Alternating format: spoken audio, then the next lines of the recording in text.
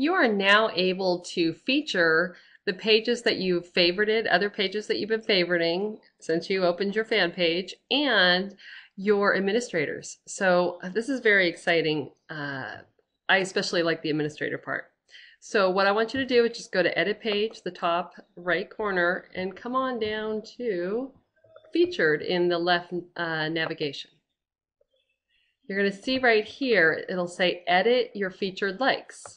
So you just click on that and you can go ahead and check which ones you would like to feature.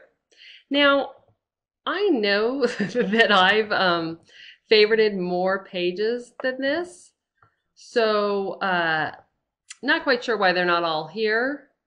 Maybe you have to favorite and I'm not quite sure, so I'm gonna have to figure this one out. But more importantly, guess what? We finally can feature our page owners. So for instance, in my Little League page, there's like 4 page owners.